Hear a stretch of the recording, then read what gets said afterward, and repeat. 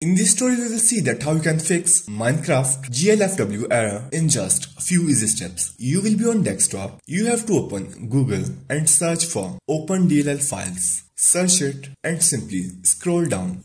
At the end, you will find this dll-files.com. This is official website. You have to open it. After opening it, you have to search here OpenGL 32. Search it and then it will show you these two files, OpenGL32.dll. You have to open it. After opening it, it will show you that they have 17 different versions for this file available. You have to choose best version for you wisely. So choose best version for you firstly. You have to click on search and here type about your PC. Open it and here you can see our system type is 64-bit. Now, if you open this website and see this, architecture is 64. So these values are the same. So we have to download 64. If in your PC it's 32, then you have to scroll down and download architecture 32 files. So I will download 64. As you can see that our download will start in just seconds. It has been downloaded. You have to open it and here it is. Simply right click and copy it. After copying this,